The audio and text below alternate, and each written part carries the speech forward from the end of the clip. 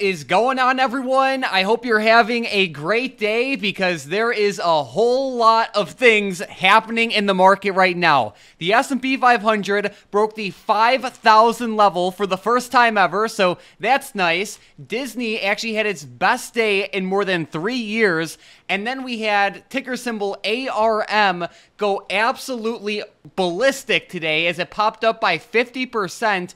And one trader literally turned 20 grand into $1.5 million off of this move over the course of like 3 days. So we have a lot to talk about today, and we're also going to go over some setups for tomorrow. We have 1 day left this week, so let's make it count. And Tom, let's get right into it. Yeah, this week ended up being a huge week for the earnings, and I'll say this, it kind of surprised me. I was not expecting these stocks to have such good moves, but man, Palantir's running up, and we saw ARM move by almost 50% today, at least at where it closed. Man, like that run today on ARM was something else. It had a big run last night. We talked about it a little bit then, and today when the market opened, it really rocketed up to 126 at the high this morning. So I will definitely be watching ARM for the next couple days, Mike, but these earnings, like I said, have been surprising. You know, we're seeing good continuations out of Palantir and a few of these stocks, and I'm not saying that it's overly surprising that they're continuing, but man, like some of these moves have been ginormous, and I'll say this, some of the breakouts are awesome. Like we go to Palantir on a daily chart, it's very rare to see a stock with like an extension to the upside like it has had over the past few days. So I'm loving this earnings season so far, Mike. We have Affirm and Pinterest tonight. Tomorrow we have Pepsi, but next week will be the next opportunity for most of the earnings. But man, like these moves have been pretty awesome into today, and even Disney had a great one. Absolutely, yeah. Disney had its best day in 3 years, which is obviously a pretty big deal because Disney has been stuck in the mud for a while now, so it's great to see a move like this one. And the moves are so crazy that even market makers are getting blown out on this earnings week. As we mentioned a couple minutes ago, some ARM options went up by so much that one trader turned 20 grand into $1.5 million in just a couple days. Basically, this trader bought 500 of the ARM 95 strike call options that expire on February 23rd. And a couple days later, ARM decided to pop up by 50% in a day. And I'm not sure what this trader is doing tonight, but I'm sure he's... I don't even know. I hope he's having a steak dinner or something, because this is one of the craziest trades I've seen in a while. Man, it really is. I mean, I cannot believe that I even saw this post, Mike. Like 20 grand into 1.5 million. Like, I don't know, Mike. You better be going to Ruth Chris or something tonight.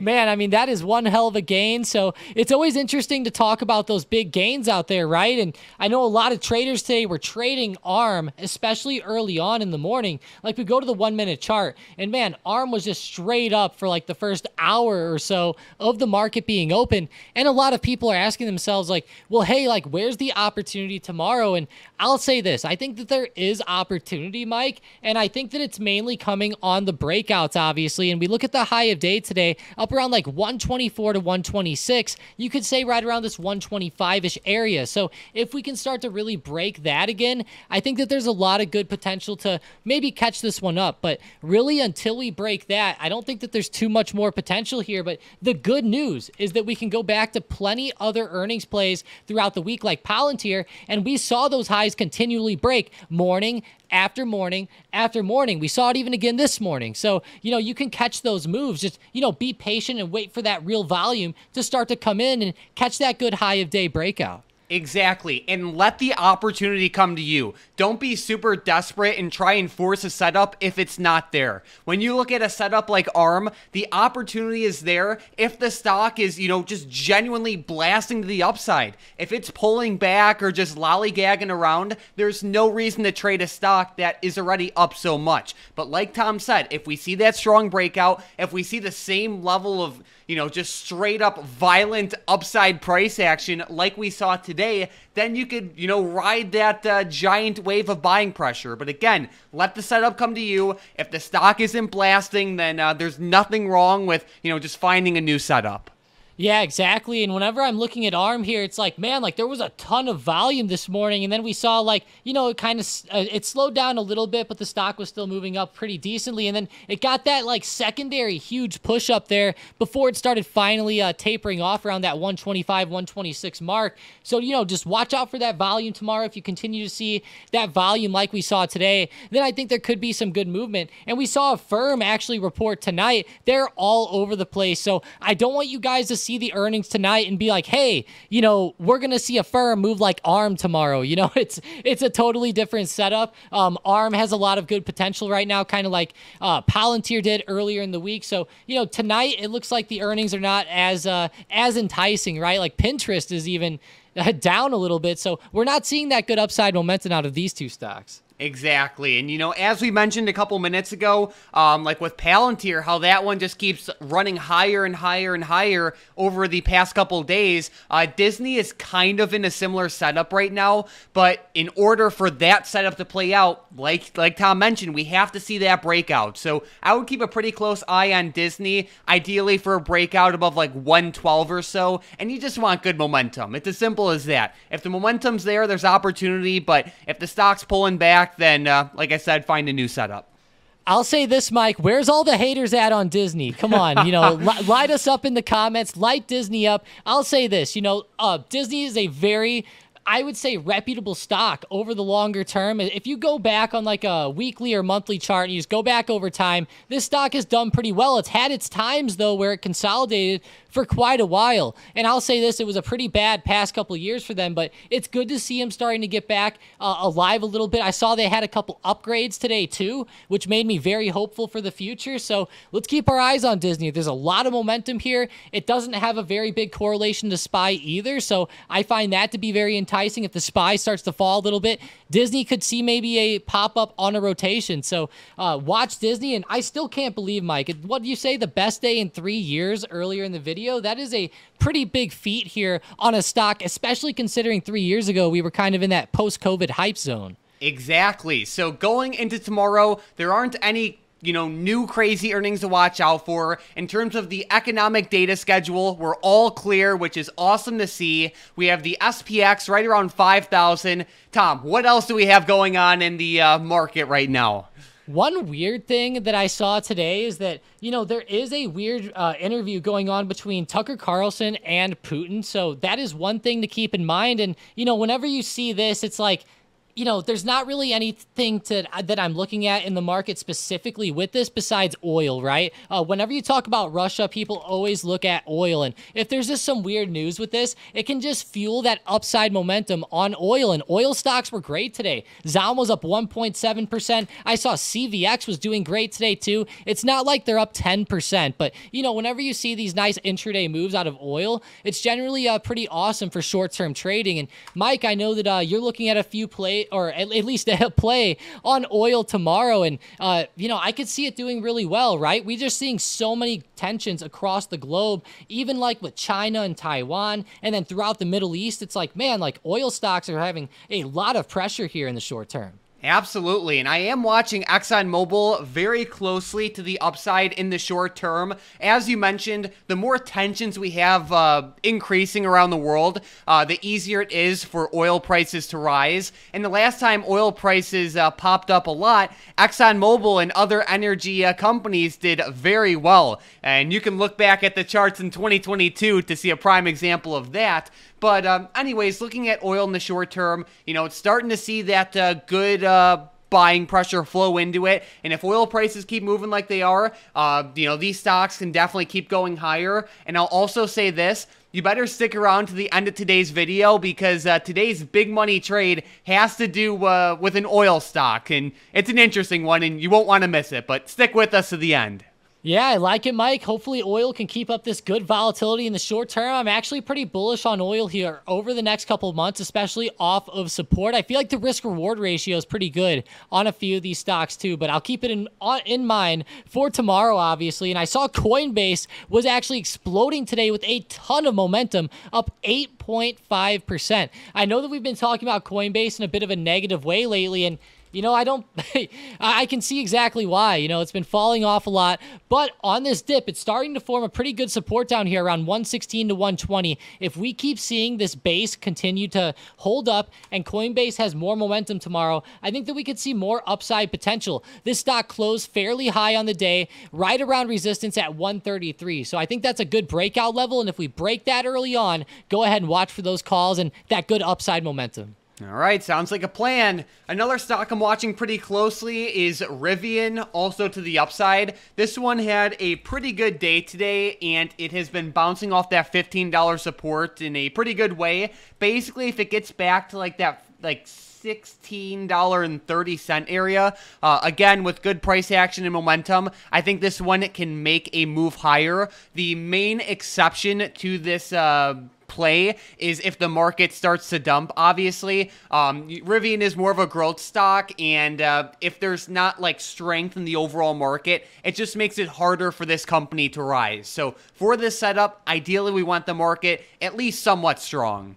Man, Mike, I don't know that I've ever heard you say Rivian to the upside in my entire life. Like, I remember just a couple years ago, remember this stock was at what? Like, it was the most, what was it? The most valuable automotive stock in the world, wasn't it? Or at least damn close. Like, I know it was crazy, but man, that is one hell of a move today. Hopefully it can come back well tomorrow. Yeah, I remember back in November of 2021, right when this company came onto the market, it was trading for like $150 a share or so, and I was just laying into this stock right on its first couple days of trading, and, you know, it was just ridiculous at the time. It was like the world's like, I don't know if it was like the second or third most valuable car company, and at the time it had like $0 in sales, and I'm like, are you kidding me? Like, there's no way this stock is worth that much. And then it, you know, proceeded to lose like 90% of its value, which, you know, hopefully I helped some people avoid overpaying for this one. But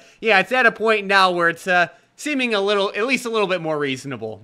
Yeah, and the short-term move is great. I mean, that was a great move today. If it can break out above that high you mentioned, I think it could do pretty well. But talking about pretty good highs in the short term, I'm watching AAL on resistance. I think that these airlines could start to get a nice secondary move up here. Go ahead and watch for AAL above $15 even. It's a nice whole dollar mark. So if we see that, I think we could see a good move up. And again, AAL has weak correlation to the SPY, so we don't have to necessarily rely on the overall market, although it does help. There we go. All right, well, let's get right into the momentum plays for tomorrow.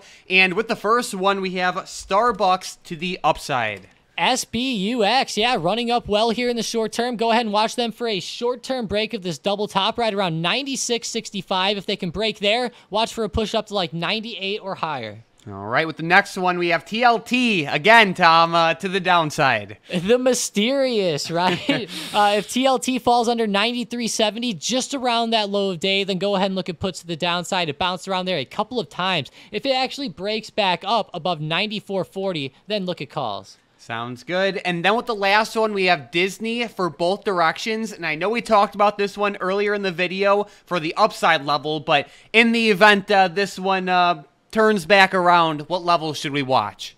Yeah, so I would say like 113 to the upside, like we said earlier. If it breaks that, watch for momentum up. If it ends up breaking down under 108, then look at puts. I really like this level today. There was a few bounces in pre-market right there, and once we got that break when the market opened, the stock started really rocketing. So watch 108 to the downside. Sounds good. So we have the downside level for Disney. Of course, as we mentioned a couple times now, we have the upside level as well.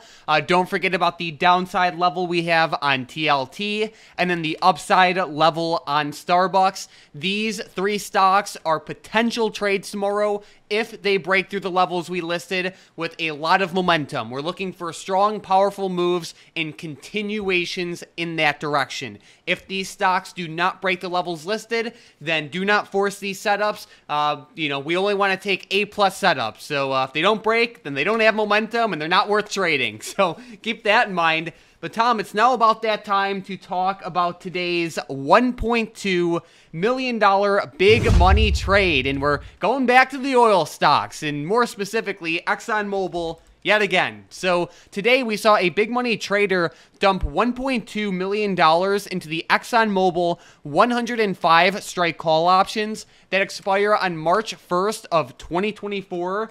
Looking at ExxonMobil right now, I know we talked about this one a decent amount already, but it's trading for around $104 a share right now. The 105 strike calls are just slightly out of the money. There is a little bit of time to this trade. Oil prices, crude oil prices have been moving up lately, and the more that tensions rise around the world, the easier it is for oil prices to rise, even more. So with everything being said, I think the risk reward on this setup is pretty tempting, and it's definitely a trade I will be watching very closely going forward. I'm interested. Me too. It's a very interesting setup, and the thing that I really like about the setup with ZOM specifically and oil is there's been a pretty big dip recently. We can see on the chart with ZOM, we're kind of running down into 2024, and we're starting to see some bounces off some really good supports in the short term too, like this key $100 level. Good thing that it held this in the short term. We're seeing a lot of upside momentum, and for the next few days, there's some great levels to watch, like 104.50, 105, and I think that once we start to break those tomorrow, we can see some really good momentum. So keep your eyes on ZOM. And the thing I also like, Mike, is we've been going with a few big money plays that have been, I guess, a little bit longer term on the dates lately. This one's only out to March 1st, so it's a bit of a shorter term play, and I think that's really good for the short term here, and you don't need a big move short term for this to explode. If ZOM just gets up to like 107 to 108, that'll be awesome for these options. Big time. So keep a close eye on this one going forward. Some other oil stocks that have moved in the past are ticker symbol OXY, ticker symbol CVX, and there's like a couple ETFs as well, like XOP and XLE. Keep a close eye on all of them going forward. Generally, they move together, and it's just a trade you will want to keep a close eye on over the next couple weeks and months, especially depending how these geopolitical tensions end up developing. So keep a close eye on those. But Tom, there were so many big winners today with ARM in the Profits channel. We have to give a shout out to today's member of the day, Julio, who banked off ARM. Great job, Julio. Keep up the great work. You've been in the chat for a couple months now, and we love to see days like this one. So awesome job to you and everyone else who crushed it in the Profits channel today.